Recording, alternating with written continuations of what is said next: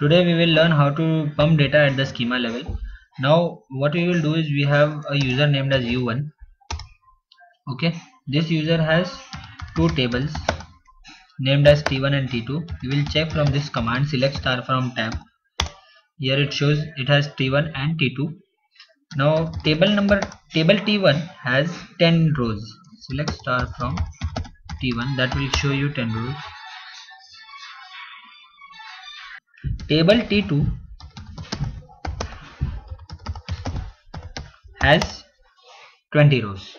Now when we do schema level data pumping, the whole schema will be exported and then we will delete this particular user and then import the schema back again.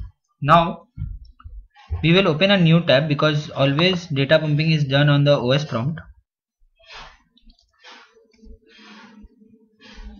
We will write EXPDP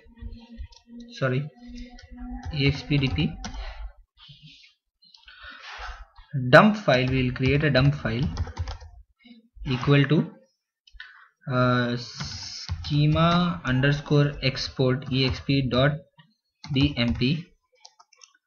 log file as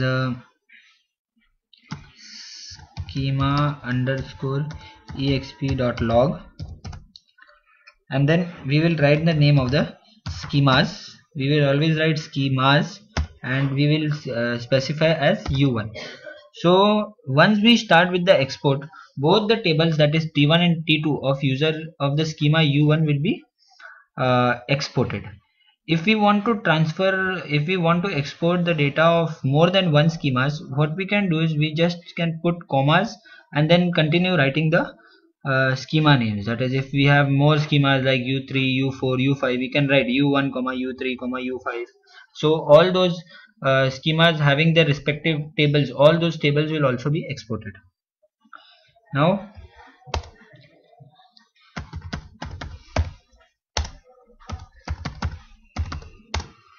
here the process has started. We will be able to see it clearly that U1 schema will have T1 and T2, both of them will be exported. Now this process will take some time.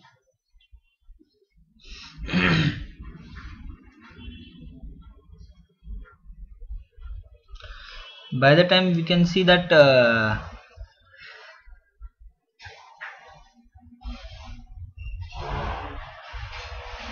we can see where these the export file and the log files are created at the location of rdbms/log. Now after once this process is completed, we can go and check there whether those files have been created. The file named as schema underscore exp.dump and schema underscore exp.log.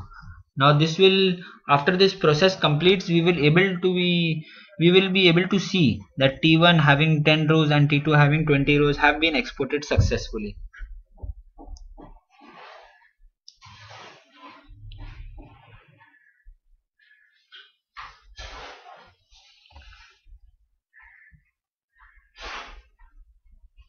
Here it shows exported U1 T1 10 rows and exported U1 T2 20 rows. Now this process has completed. We can go and check the by default location of where the log file and the dump files are stored is file system U01 app Oracle product 10.2.0 db underscore 1 rdbms. Here we have a folder named as rdbms. Here we have it. We have log and we get export underscore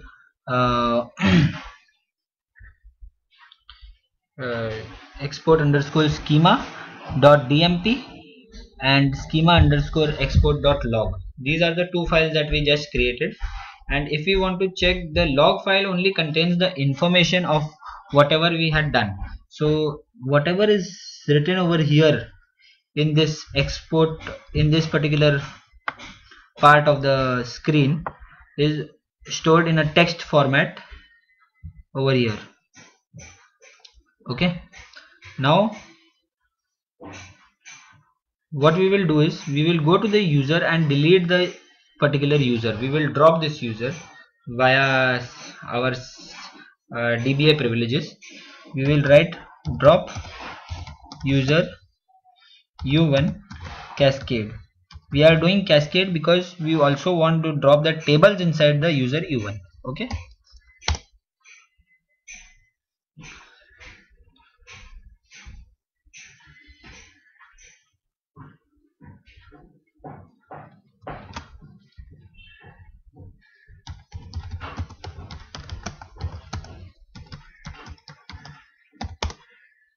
Here it will show that user has been dropped successfully.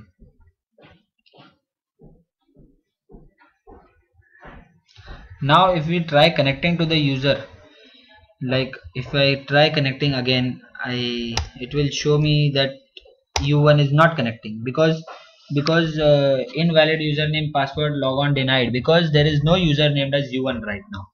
Now what I will do is I will import this particular user back again. Okay, if I want to check again, I can try connecting again. Connect u1/u1. It will say invalid logon password. Okay, now what I will do is I will import this particular schema back again into our database. That is, we will write IMPDP. The dump file of the export was named as schema_exp.dump. This name will remain the same, schema_exp, that is export.dump. Log file can be named differently. I will name it as schema_imp because we are importing, not log.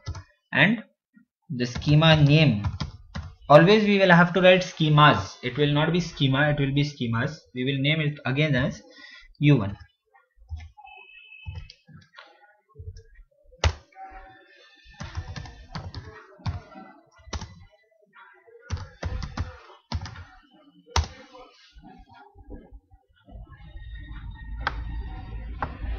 Here the process will start now. The process of importing the file will start. Now again it is showing that imported u1 t1 10 rows and u1 t2 20 rows. Now when we go to the sysdba tab and we try connecting to user u1, it will connect, and here it has connected, as you can see. And again we can check. We have select star from tab. It will show that it has two tables, that is t1 and t2. We can still check further whether all the data has been recovered back. Select star from t1, it should show that it has 10 rows, and select star from t2 should show it has 20 rows. Now this is the basic method of how to do schema level data pumping. There are various more options that are used further in order to data pump the data from at the schema level, but this is how we do it at the basic level. Okay, I hope you find this video useful to you.